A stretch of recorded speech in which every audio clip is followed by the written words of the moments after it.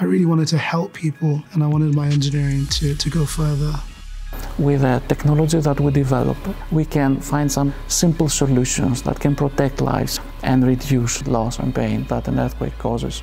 Currently, we are wasting at least 40% of the food that we produce.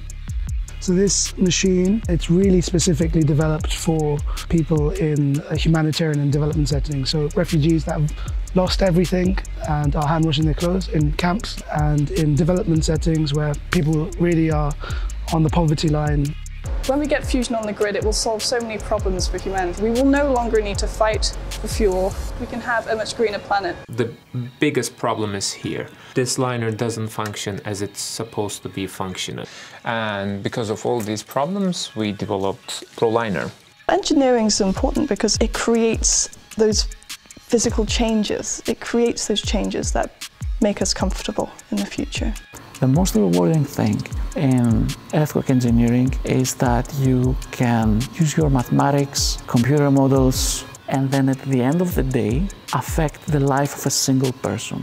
What I love most about my work is that it allows us to use those resources better, so we waste less water, we waste less fruit and vegetables. I'm so proud that I know now that every bit of good engineering that I'm doing is helping people. I want to help society, and I know as an engineer that I can do that.